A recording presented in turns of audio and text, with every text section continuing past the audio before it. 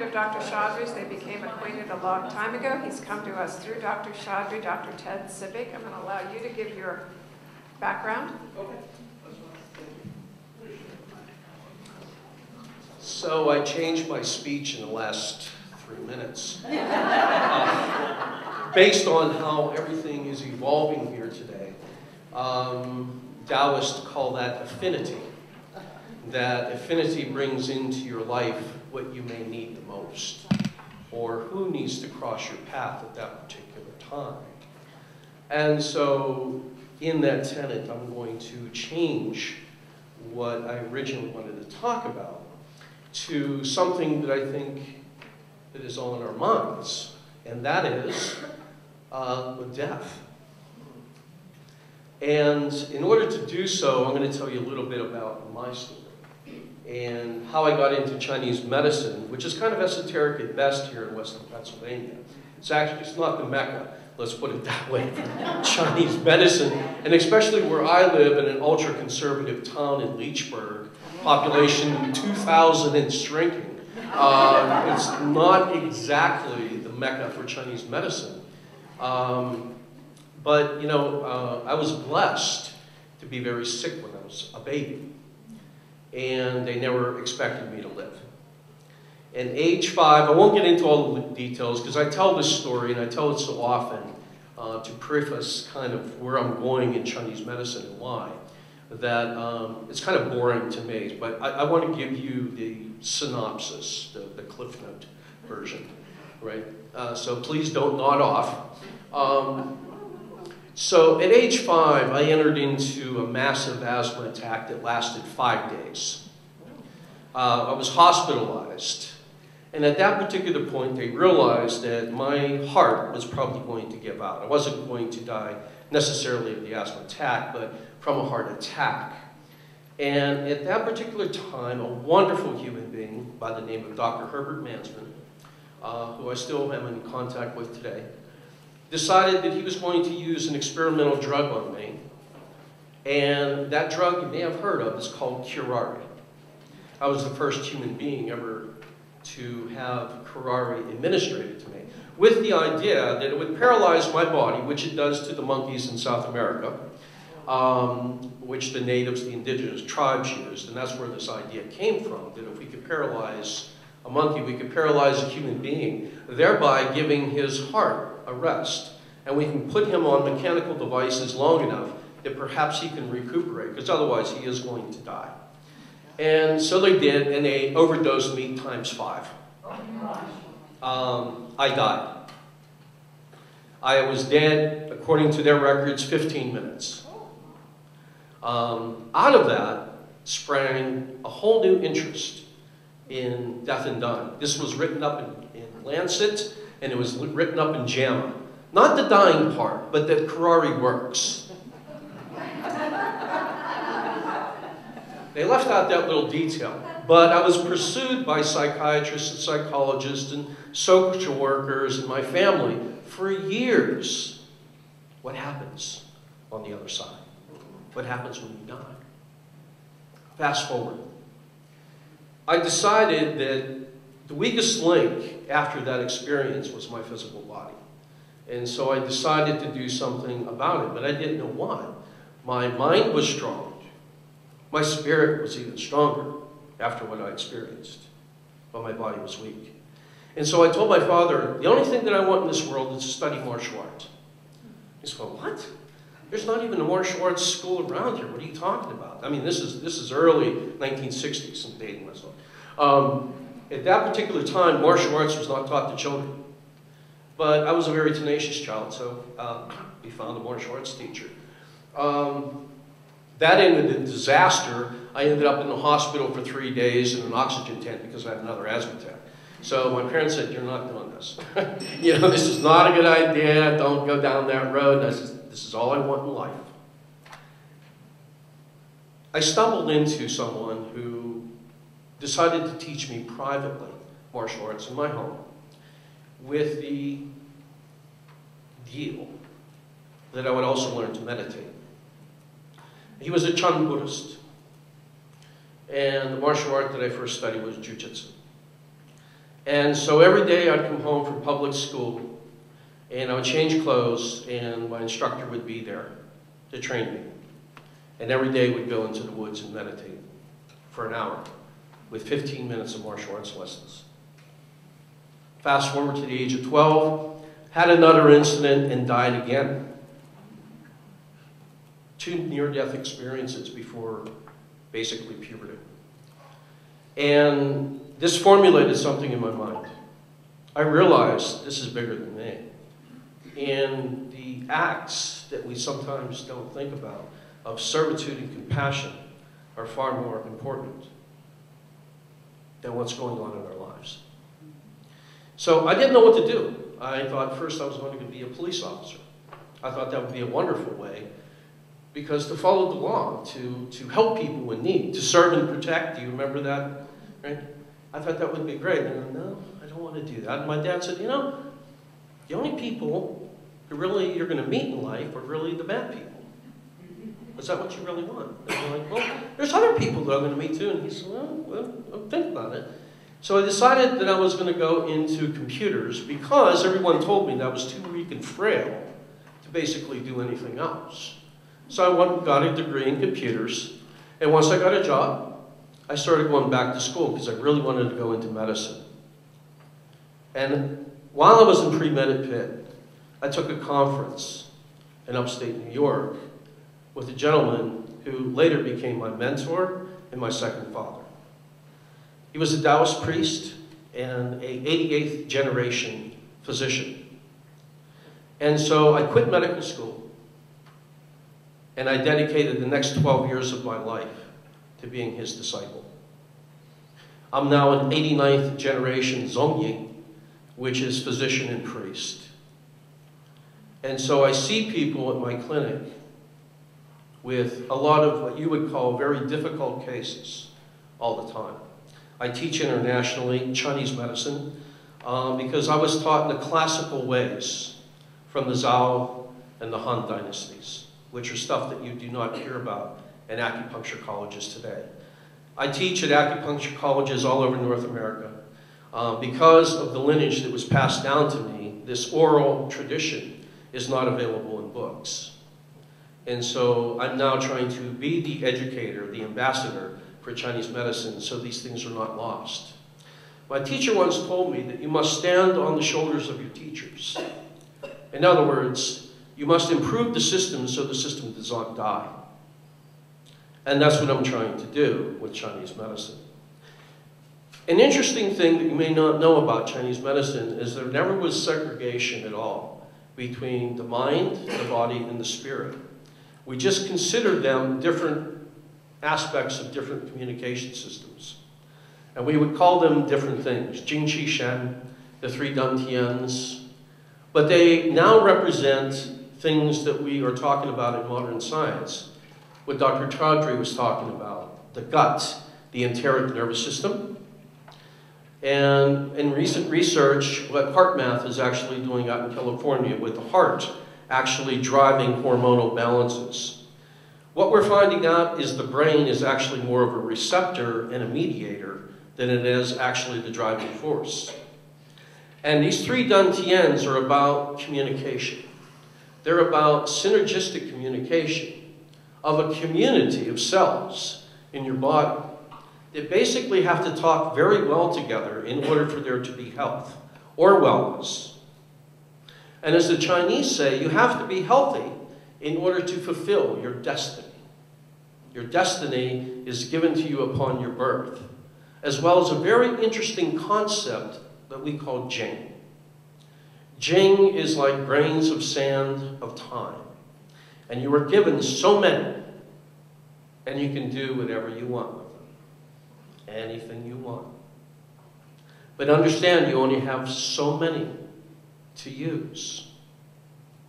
Now, when I try to teach to my students, and when I try to teach to my patients, regardless of how much time they have left, because I do see a lot of terminally ill patients, phase 3, phase 4 cancer, people that have 7, 8, 9 lesions on their spine in MS, people that are paralyzed, people with bipolar, paranoid schizophrenia, The worst of the worst. There's a lot of, basically when nobody else can help them, they get sent to me. And I have international clientele. So what I tell them is, regardless, you have X amount of Jing left. And this is a good question for all of you. What do you want to do with that time? What do you want to do with that time? What do you want to invest that Jing into? Because I can tell you, life is very precious. Life is very precious. And we never just start to think about that until something goes wrong with the mechanics. We start to think about our own mortality. We start to think about what, in fact, did we or did we not do? And when I see a lot, and this question was asked earlier, I see a lot of what life becomes for a lot of people, young or old, when they become sick, is they run from doctor to doctor, appointment to appointment. Various specialties. They go to special places, Case Western, they go to Mayo Clinic. They're always looking for very specialized answers. The problem with specialized is that no one communicates. Health is about communication. Now that is whether it's inside your body or healthy relationships outside your body. It's always about the integrative of communication. How well you can communicate with your mind, and are you at peace with your mind and thereby peace within your body. And so I try to get people to think about how they can have peace in their life, regardless of their pathology. And that's a different approach. It's a very different way of looking at health. It's about walking in center, as we like to call, walking in peace while you do your servitude to humanity.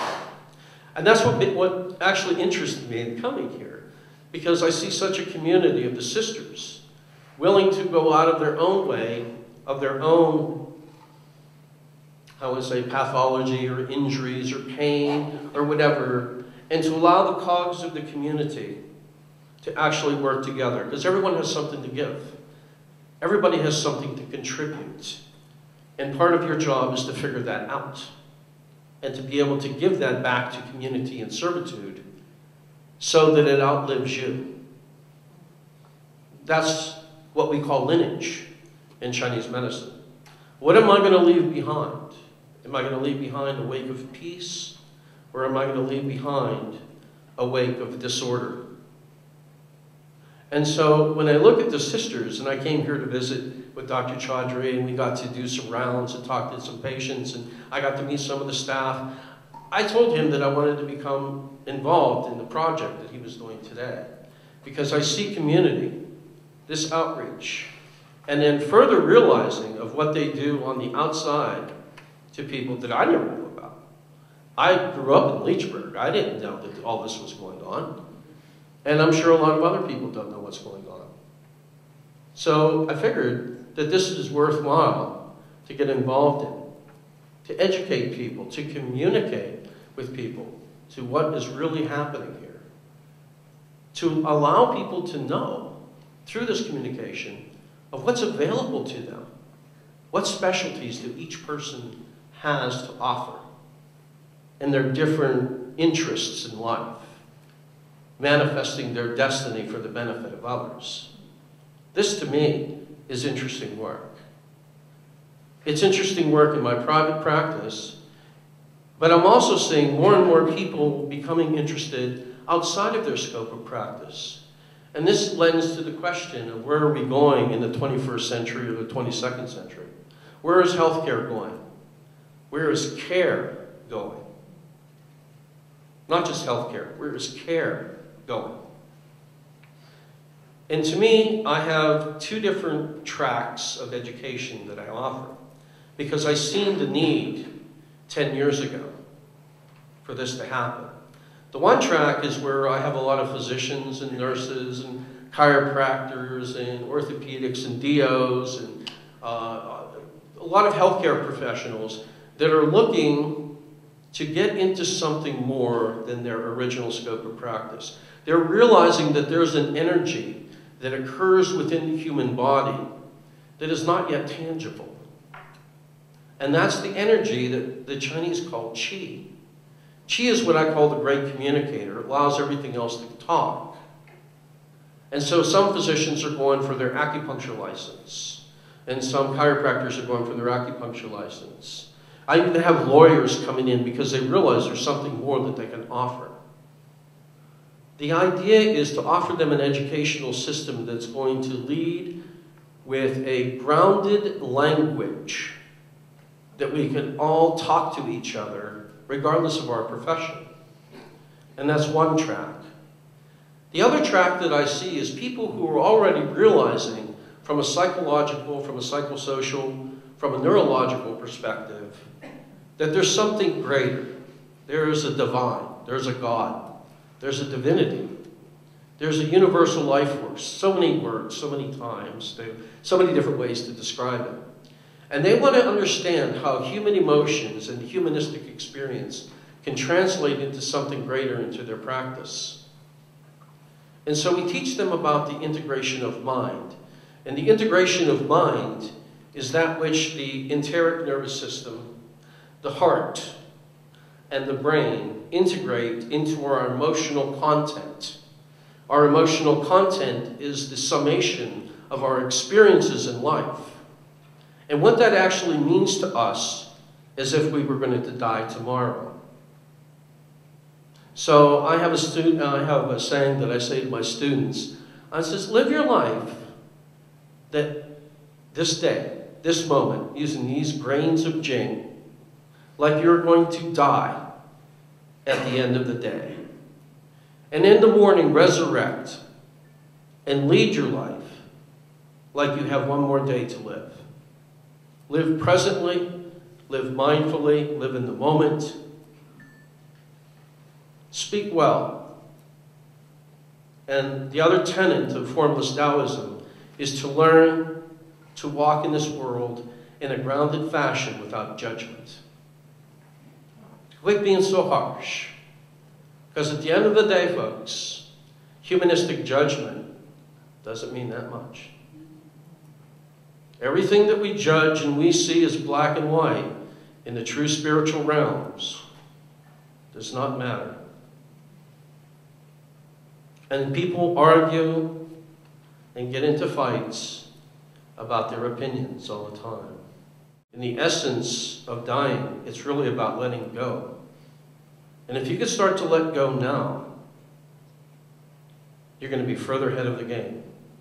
There's a saying that my friend Wayne Dyer says, and he says, I never seen anybody in a funeral procession carrying a U-Haul. Right? And it's good, because we work so much for the possessions in life, for the acquisitions.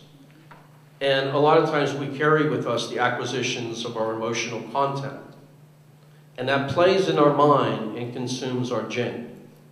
When in fact, what service does it really provide? Most often, your mind can be elsewhere, and you're missing the moment with your children, or your family, or a dying parent. That, to me, is what life is about. To be present and to take it all in. Soak it in like a sponge, because nothing's guaranteed tomorrow. I know this. I've been through this. I can speak with it from experience. And I think that no matter what our education says to us, we really can't speak of something until we have the experience of it. One of the things that I wanted to do is to give people an authentic experience. And through that, then they know it can be true. An authentic experience is something that you take in and you feel, not something you read in a book. You can't get wet with the word water, as Ellen Watts said, right? You have to feel. That's the humanistic experience. You have to feel in order to know you're human. And so the things that we feel, good, bad, or indifferent, are the things that are real to us, and they're the truth. And to give people that kind of sentiment, that kind of ability to make a connection. And that's why the Chinese work so much on this concept of qi, because it connects the physical world with the spiritual world. And it allows us to have a dialogue. And this is what fascinated me about Chinese medicine, the way it was originally taught, is there was a method, there was a way to train the mind to have dialogue and communication between the physical Jing body and that which we call spirit or Shen. To me, there had to be a connection. There had to be a way of allowing healthcare to connect those two. And my lineage goes back almost 7,000 years. People haven't changed. People are still the same. We still have the same emotions. We still have stress. It's just different. The emotional content that we carry around and our physical pathology all have to have good communication so that we can solve these issues. That doesn't mean they always go away, but you can have a deeper understanding and thereby perhaps have a deeper connection with God or the divine or whatever, however you want to phrase it. Having that communication, having that dialogue daily is what's important. And allowing ourselves to take that into consideration in the next century of healthcare, to integrate the true human being, is what we really need to be looking for, regardless of how it is done. If it's through specialization or whatever, let's all talk and communicate with each other. Let's all continue the dialogue and get integrated. But we keep creating different ways to separate. You know, the Tao Te Ching talks about, in the pursuit of knowledge, it is limitless. In the pursuit of Tao or God, it is about stripping away. And then in the words of David Thoreau, simplify, simplify, simplify. Simplify your life so that you can appreciate the simplicity of that which really matters. Thank you.